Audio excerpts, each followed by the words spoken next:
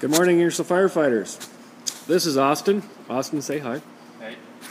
We're going to just demonstrate a better way. I've noticed that when we put our packs back into service after an emergency call, some of the parts are at risk of being damaged, and we want to avoid this as much as possible.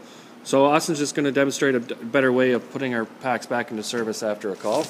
So he's going to open the door, pull out the turnstile, flip down the bracket, and when he does this, you notice how the regulator and the air gauge were in there loosely, and they're just flopping around. So it could lead to them getting caught on something or banging off the side and potentially damaging these parts, and we want to avoid this.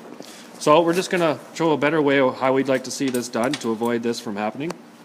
So if you take the shoulder straps, place them nice and flat and straight in the front. Check the waist belt, make sure they're fully deployed out and there's no twists or kinks in them. First thing Austin's going to do is take the regulator with the Scott symbol facing out, place it to the side of the cylinder, take the seatbelt strap, place it over the symbol, the Scott symbol, clip in the seatbelt, snug it up nice and tight. Now that regulator is safe and is off to the side, and it's not going to hit anything when you flip that bracket down. Now when we go to the other side, we're going to do the same with the air gauge. We're going to take it and place it inside the seat belt next to the cylinder, and you'll flip the bracket back into place.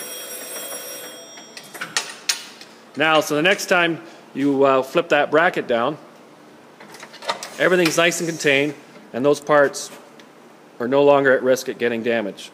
Let's take care of these packs so they'll take care of us. Thank you for your cooperation.